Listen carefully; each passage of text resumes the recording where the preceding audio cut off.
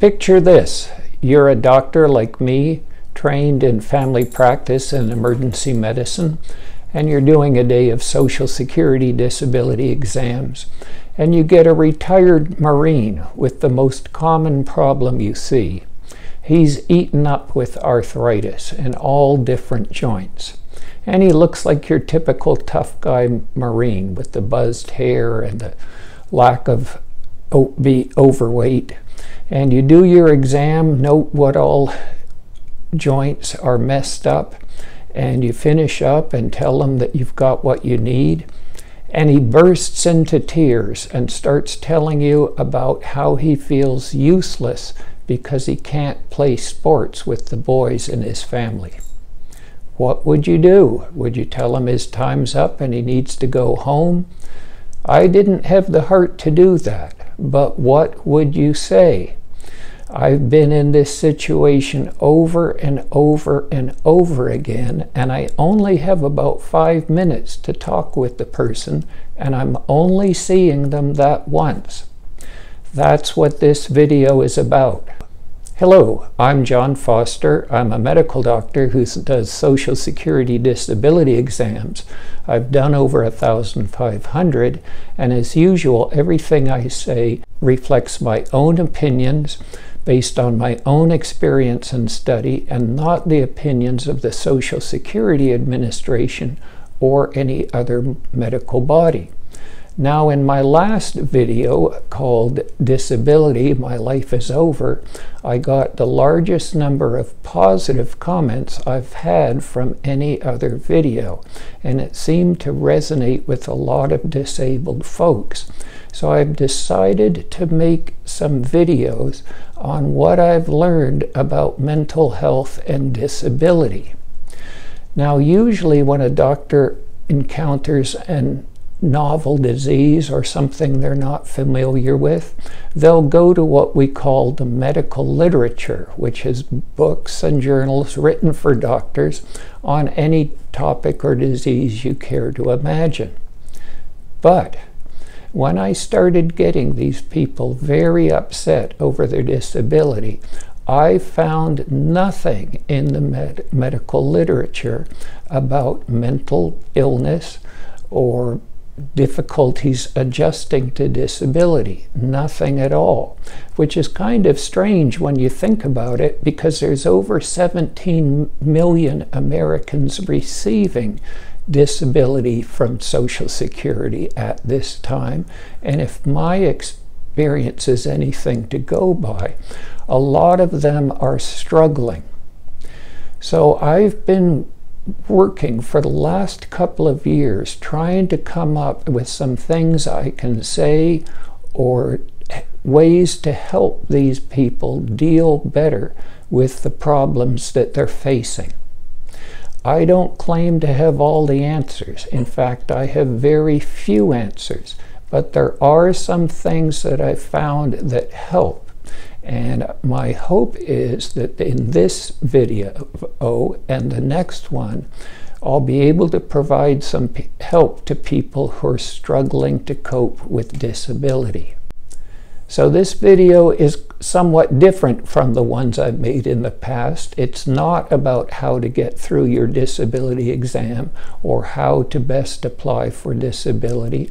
It's intended for people who are experiencing disability and are having problems coping with it emotionally and mentally. And this video really is going to reflect my own opinions, which are somewhat different from the current teaching in psychiatry. I personally feel that recently psychiatry has really let a lot of people down for a number of reasons. One of which is psychiatrists are disappearing at a rapid rate. You probably don't know that psychiatry, on average, is the oldest medical specialty in the United States, and many current psychiatrists are about to retire.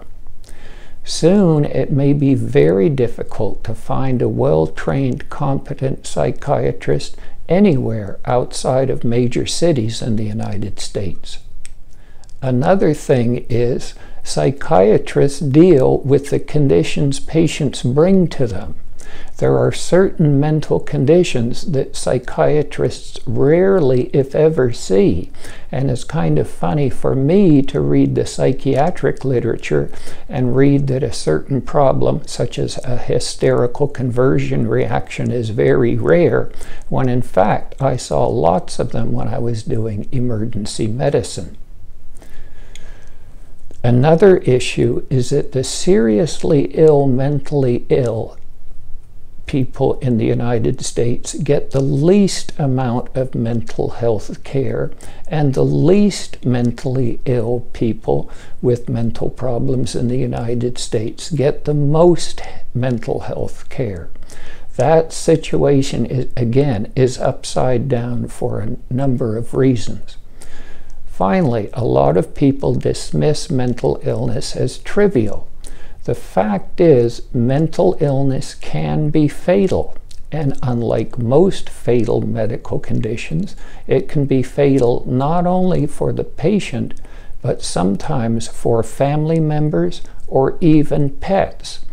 During the great financial crisis of 2008 to 2009, I read over and over again in the paper about familicides, where a husband, almost always, would commit suicide while also killing his wife and children, and sometimes the family dog. I'm going to include a link in the description to this video to the suicide hotline in case anybody watching it is actually feeling suicidal. Another issue from my point of view is that our view of mental health in our society is very skewed. Unless people are delirious with joy 24 hours a day, 7 days a week, they're thought to have a problem. I don't agree with that at all. Mentally healthy people experience all sorts of difficulties. They get sad, sometimes profoundly sad. They get nervous, sometimes profoundly nervous. Being very sad or being very nervous at times do not mean that the person has a mental illness. They sometimes do, but most of the time they don't. I once had an unexpected encounter with an uncaged lion, and let me tell you, I felt nervous. That didn't mean I was mentally ill, it meant I was mentally normal. Luckily, nothing ill happened to either me or the lion, but it was quite the experience. Another concept that I think is ludicrous is that we should all have passion for our work. Sometimes work is just work, and there's a lot of unpleasant work that needs to be done. One of the really interesting things for me about being a doctor is I get to meet people from all different walks of life, and I really enjoy learning about people's different occupations. A couple of years ago, I had a patient who owned a company that pumped out septic tanks. And he told me there's a lot of money in poop. And then he showed me some pictures of his very nice collection of classic muscle cars that his business had paid for. Now, I think he was very pleased with the financial compensation, but I doubt that he was really passionate about pumping out septic tanks. Another big error I think people make these days is thinking of the mind and body as two separate things. They're not. The mind comes from our brain, which is an organ in our body. Think about this.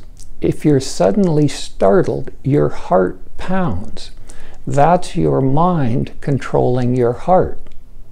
However, if you're feeling fine and then all of a sudden you notice that your heart is skipping beats, you may be becoming quite anxious about it. That's your heart controlling your mind. And it's rare that something is all mind or all body. And most mental illnesses are not all in the mind. They affect the body as well. The ancient Romans had a saying, mens sana in corpore sano, which means a healthy mind in a healthy body. For them, that was the ideal of good health, and I think they were onto something there. And when I start talking about things that you can do to help cope with disability, I'm going to include some things you can do for your body and for your brain to improve your mental health.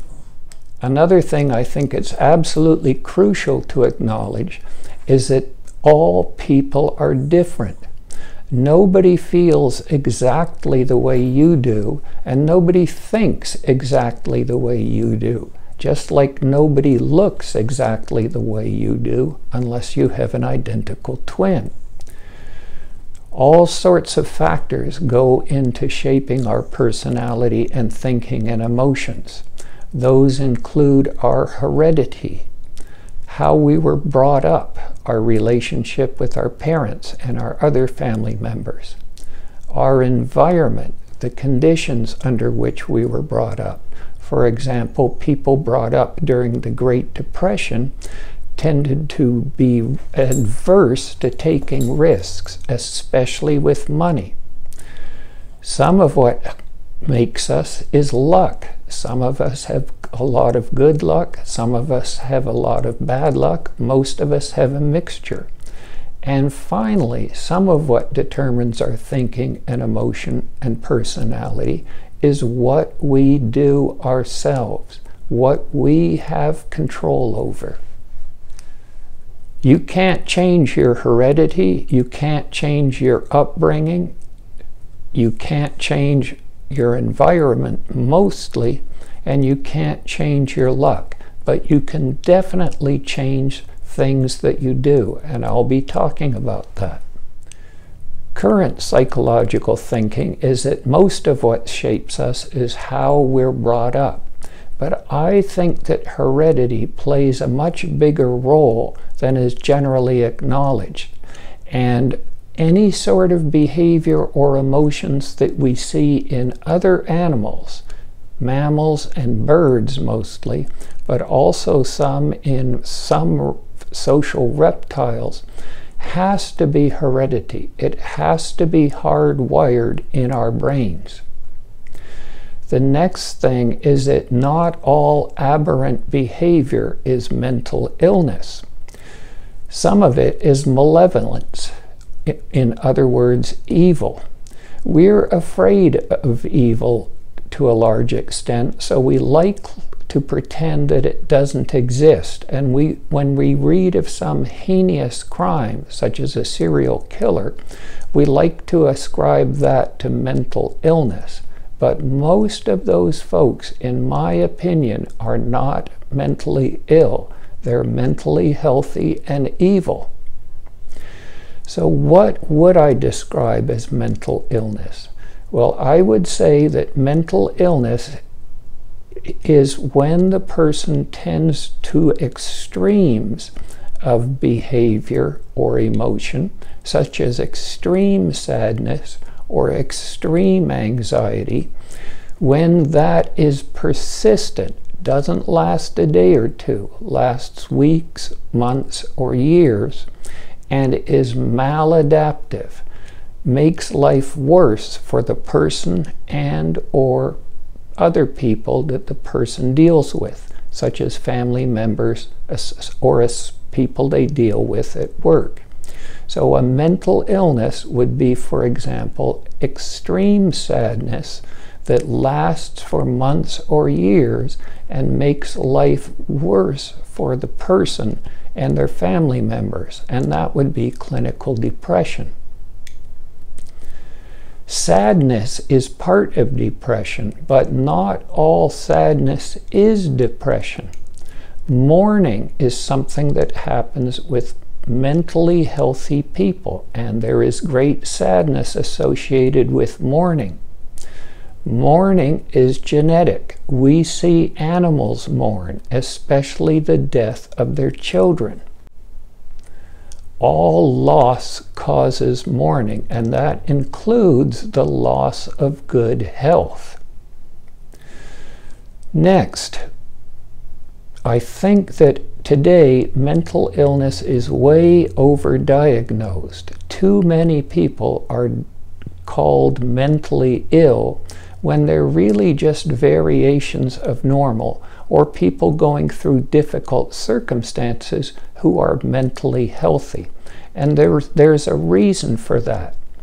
Our definition of mental illnesses comes from what's called the DSM-5, Diagnostic and Statistical Manual of Psychiatry, 5th edition. And this is the Bible for psychiatry on how to diagnose mental illness. And here's the problem. There is billions of dollars involved.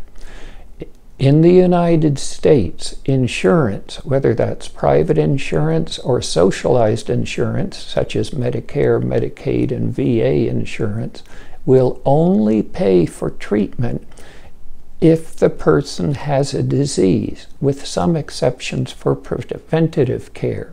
So, example, insurance will only pay for psychotherapy and antidepressants if a person is diagnosed with depression. There is a huge financial incentive for drug companies that make drugs to treat mental illness to have as many people diagnosed mentally ill as possible, because if the diagnosis is mentally healthy, insurance will not pay for their medications. That's resulted in an epidemic of overdiagnosis. The next thing is what I call ridiculous diagnoses. When I was taught some psychiatry in medical school and in my medical residency, and we were taught to find the one diagnosis that would account for the patient's problems. Quite a few people had two diagnoses, usually a basic diagnosis like depression and a secondary addiction like depression and alcoholism. 3 diagnoses was very rare. Now, all the time, I see people with 3, 4, 5, 6 psychiatric diagnoses, and it's just ridiculous. For example, I see people who tell me they have bipolar illness and depression. The old name for bipolar illness that I was taught is manic depression. And to be diagnosed with bipolar, you have to have episodes of mania and depression. Only an incompetent person would diagnose somebody with bipolar illness and depression. It's impossible. Part of the overdiagnosis is the idea that anybody who has any difficult part of life now has post-traumatic stress disorder. That's not true. In fact, most people who undergo a traumatic experience develop what's called post-traumatic growth syndrome. They learn that they're able to overcome and live through a traumatic situation and get on with their life. It's only a minority of people who experience emotional trauma who develop post-traumatic stress disorder. In fact, most of us have no idea of our ability to survive difficult times. I have a friend who's a retired Navy SEAL, and part of SEAL training is called Hell Week. It comes at the end of their basic training and involves subjecting the trainees to the most severe and difficult situations possible.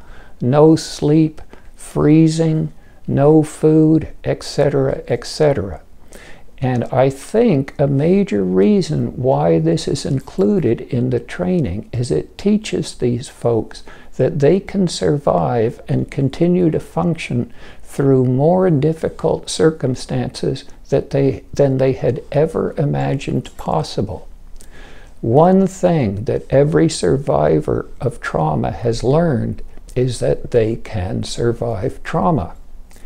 Well, I hope this has been helpful. In my next video, I'm going to describe some concrete things that people who are disabled and are having difficulty coping can do to perhaps help with their coping and improve their life.